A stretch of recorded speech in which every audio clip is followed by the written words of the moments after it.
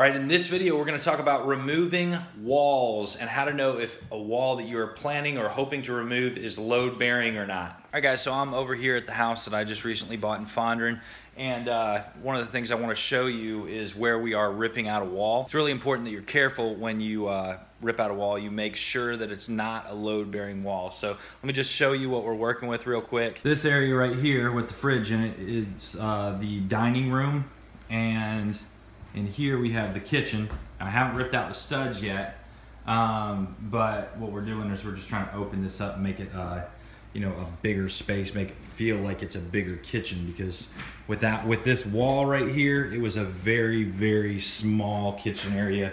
The fridge was right over here, the stove was right here, and you couldn't even open the door to the fridge hardly all the way without hitting the stove. So I actually have a property that I'm working on, another rehab. So what I'm gonna do is I actually had to tear out a little bit of drywall in the other house, and it makes it a lot easier to see without getting up in the attic if a wall is load bearing or not. So I'm gonna go over there and I'm gonna show you how to tell for sure if the wall that you're thinking about tearing out is load bearing or not. All right, so if you're looking in the attic right now, you can see these wood pieces right here that run flat. These are called joists.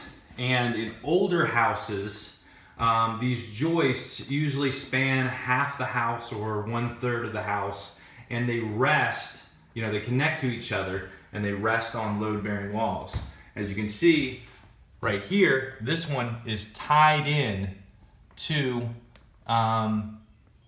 the other joist, and it's resting on this wall right here. So this wall would be considered a load bearing wall. Now most non-load bearing walls are going to be running parallel to these joists. If they're running parallel to these joists, then they're probably not load bearing. You're still gonna wanna get up in the attic and take a look at it no matter what you do. And obviously, if you don't know what you're doing, you wanna get an engineer to look at it.